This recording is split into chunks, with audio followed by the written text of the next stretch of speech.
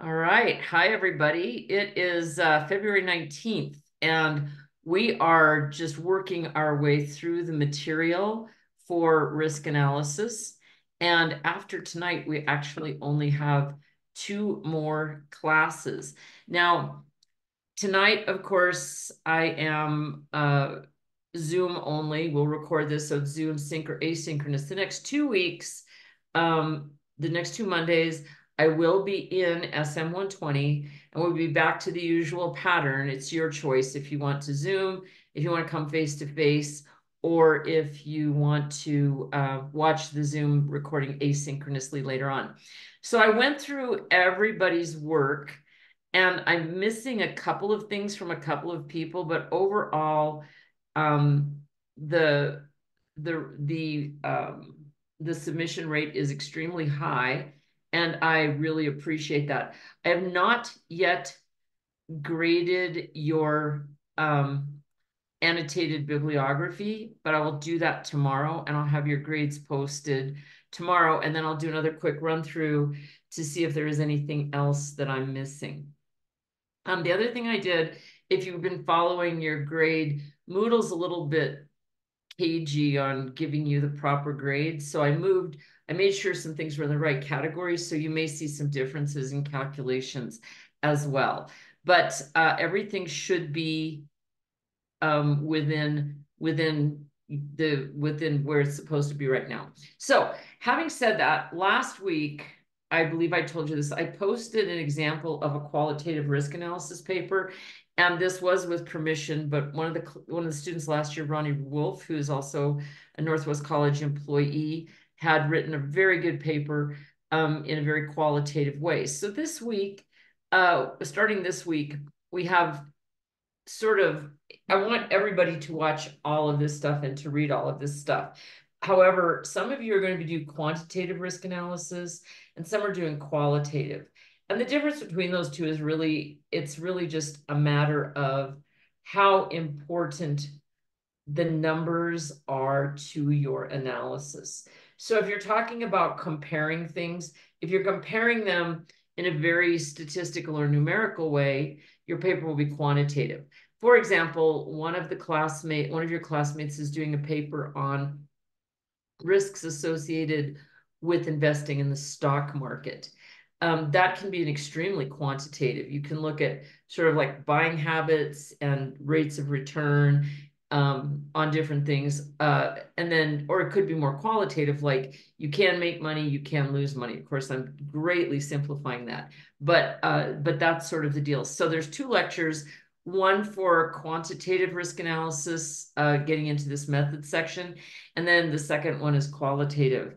When you do qualitative, you have to sort of think about if you were doing this as a full-on research paper for a research class, we would spend some time talking about different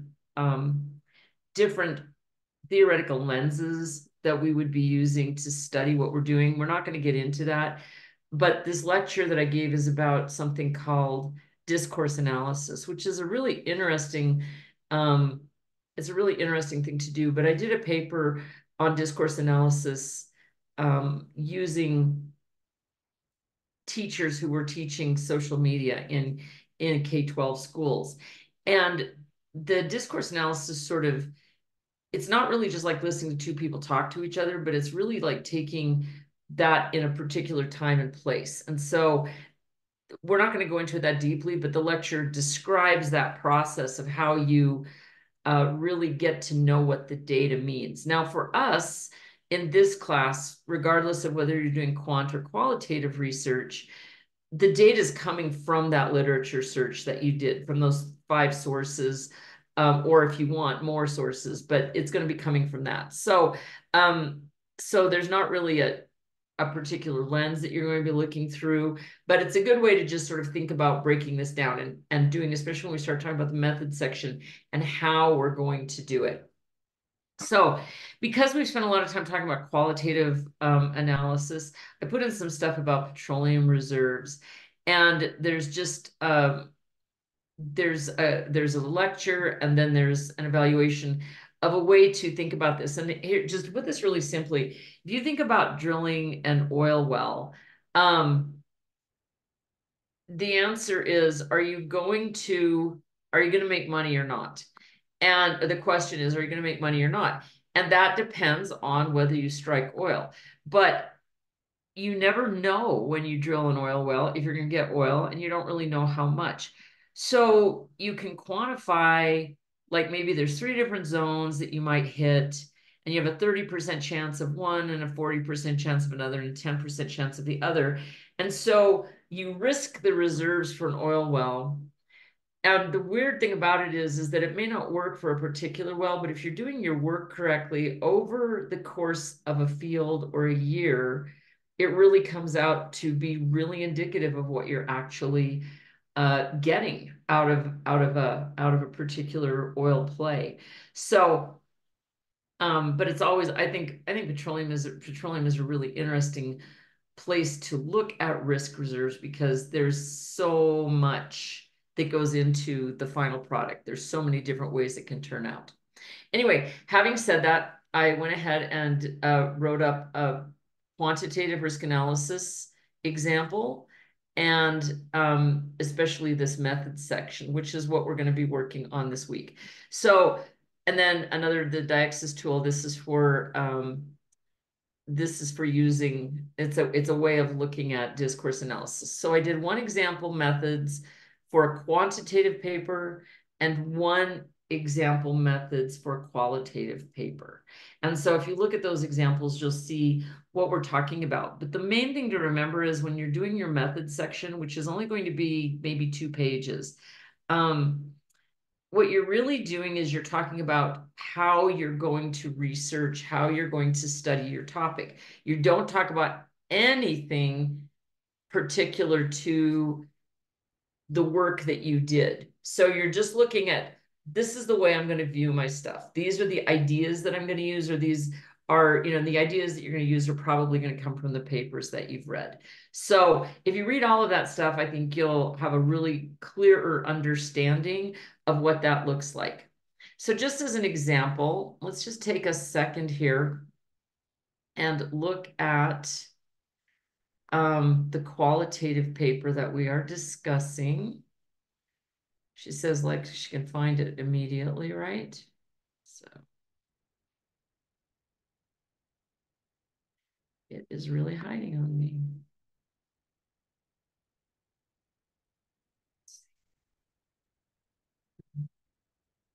There we go.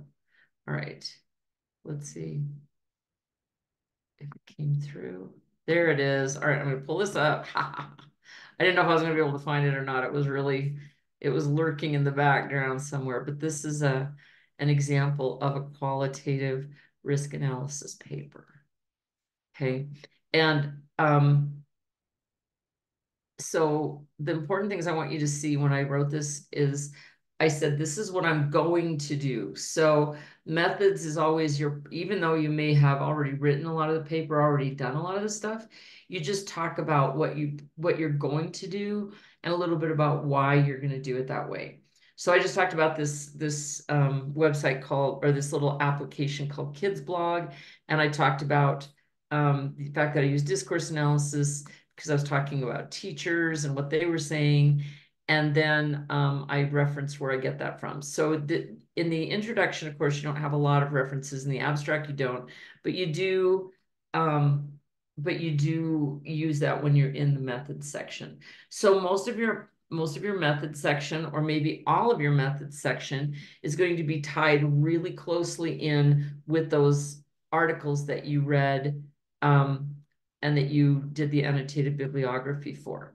So it's, everything should tie together at this point. All right, so let's come over here again and finish this off. All right, so this week we have another discussion forum, which is just to talk about 2 questions about risk analysis in your field of interest, just something that's interesting to you or that occurs to you through your reading, and then to comment on your classmates' posts as well. But and then there's also the method section itself, which I have as a due date this coming Sunday. But like I said, if you need an extra day or two, please let me know. I just always figure everybody in this classroom works for a living. And so it seems like maybe the weekends are the time when you would have time to do it. But if it doesn't work out that way, please let me know. And then just to close our discussion tonight, I just love this quote by Warren Buffett. We don't have to be smarter than the rest. We just have to be more disciplined than the rest. And of course, he's talking specifically about investing. But I think that this is a point about risk analysis in general. And it goes even back to deep survival is anytime that you want to make a decision that has risk associated with it, you really want to analyze it in some sort of a methodical way. You don't want to react on emotion or gut because that doesn't really work in a repeatable and reliable manner. So anytime you start just analyzing, I believe the method, although it's important, is probably less important than the fact that you use a method, and even if the method is, I read a few articles and these are some of the things they said. And out of that, then in your analysis section, you would say, the people that I read said these things, and now this is how I'm putting those ideas together when you're doing the analysis. But you don't put anything together in the methods. You just talk about what you're going to do. And then when you do analysis, we'll talk about what you did. And then we'll come up with a conclusion or two. So that's sort of the process. Do you have any questions for me about this at this point? All right. Well, see, you just make it too easy on me. So there we go. All right. Well, I'm going to stop recording. That's it for tonight. I want to reiterate, I will be in our classroom next Monday night. It's your choice whether you want to be there or Zoom with me, either synchronously or asynchronously. We have 2 more weeks of class, and I am available all the time. So if you need anything, please do not hesitate to get a hold of me, and we'll get you squared away. If you start to wonder what's going on or just need a little help or some advice or just want to talk about your stuff, give me a call, send me a text, send me an email. We'll take care of it.